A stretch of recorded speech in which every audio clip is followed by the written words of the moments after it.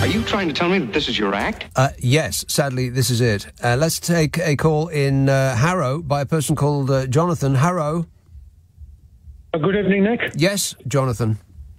Look, I think I usually call you with jovial points, okay? Mm-hmm. But I think in this April, I'm unravelling and the country's unravelling. Now, without wishing to be depressing this year. Yes. This weekend, or rather this week, has seen the Nigel Farage's birthday party. Yeah. And there was an ice sculpture, and the guest list included the Aaron Banks. It included the nutty one, the one who was a thick PM, the lady. You're going to have to narrow it down for us. Liz Truss. Oh, the nutty one. Right, OK. Well, you should have said that right at the beginning. Absolutely. Yes. And Zim Davidson. And I can say this word because James O'Brien referred to Nigel Farage as this on his morning show, so I can say it on LBC. He said Nigel Farage is a skid mark on Britain. Oh.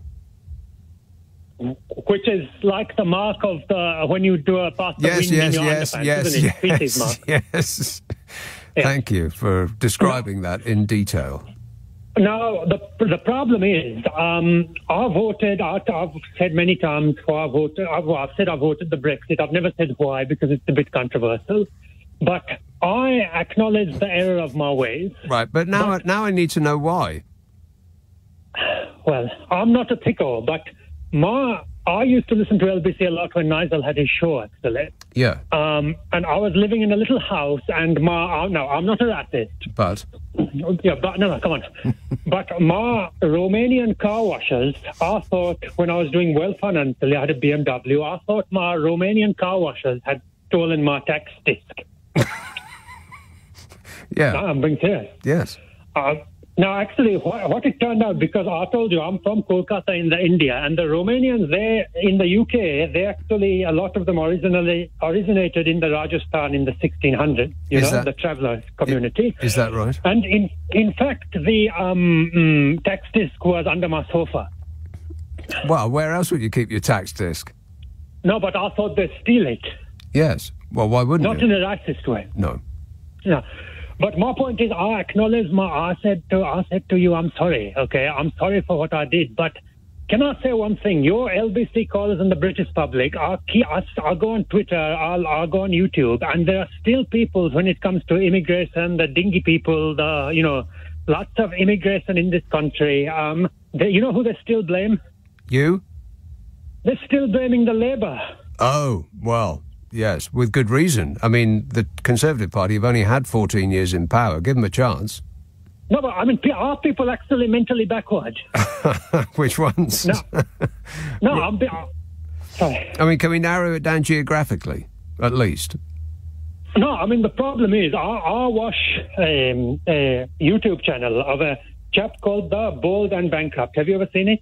No. He travels all around the world, and I think he's a bit creepy, but he does good show.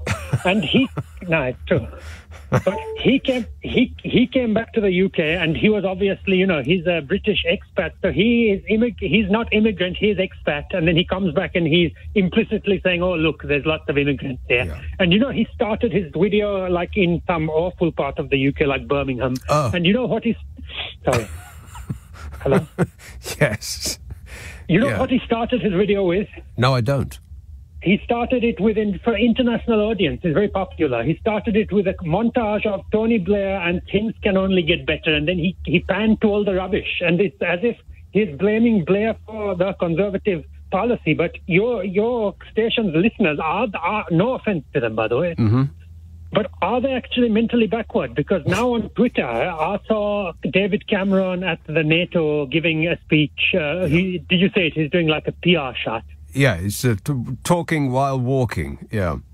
And people on Twitter, the centrists, the ones who said that the Jeremy Corbyn was an anti-Semitism, they are now again going, oh, Cameron, he's doing quite good as the foreign minister. And he's not. He's just a posh man who they say, oh, he would be better than Sunak. And you know why they're saying this, the wokey centrists? Go on. Because they're the racist. Right.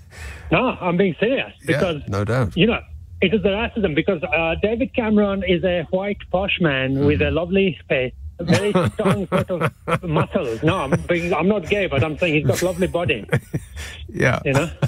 Yeah, that's the first thing I noticed about him, his whole physical presence, yeah. No, they look at him and they look at people like me or the Rishi Sunak and they think we should be doing the Deliveroo or the waiters service because there are a lot of racists. But can I quickly say another thingy before I go, if I can? Yeah, before you go, yeah. Time's running out. Go ahead. The two quick thingies that I've been having insomnia and financial problems, and Dev Patel has a new movie, and I had visions of him actually. And I could have been like him, and I'm so zealous. But before I go, I'll tell you, the problem is this country now, feminism has meant that families in this country are all, it's just single. No, again, I have to be careful, not in an offensive way. It's women with their kiddies and no husbands. And I was and you were talking with Rajesh in Oldbury, you know, the fish fry about this thing. Because you are. Listen, quick last thing. Because I was in London, and London is. I mean, I don't want to be offensive, but it is now like an open toilet. Sewer, yeah.